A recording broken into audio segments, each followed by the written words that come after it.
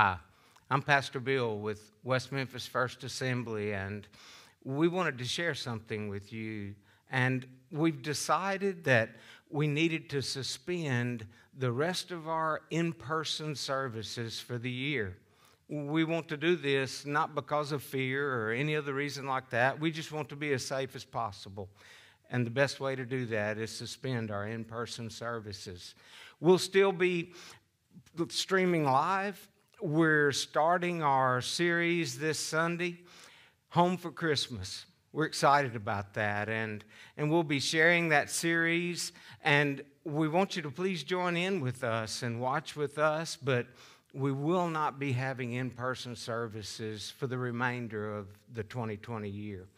We'll revisit towards the end of December and bring word to you the decision we've made moving forward, but as of now, services in person will be suspended. In the event that something happens and we do have to pre-record a service that would be streamed, we'll still be in the Home for Christmas series.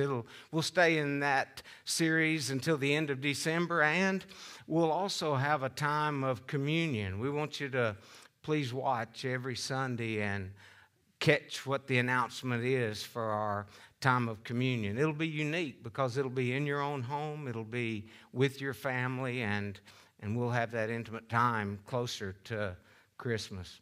Also, we have a food drive where we give away food boxes. The food drive for Thanksgiving was great because of your faithful giving and bringing food items to us. That will go on just as planned. If you will, if you're giving to that, please keep on just as normal. But if you're bringing food items like many people did for Thanksgiving, you'll see phone numbers at the bottom of the screen, and you'll be able to contact us. Just reach out to us, whether it's by phone call or text, and we'll help you get those items here. And also, you'll see an announcement of the date that the boxes will be available.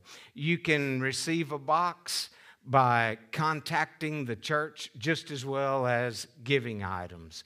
If you need that, we'll get you taken care of. We're excited about what God's doing. By no means is this a damper on anything.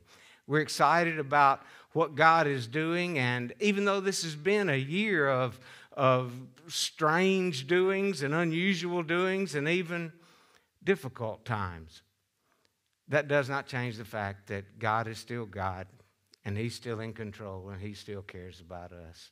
We love you.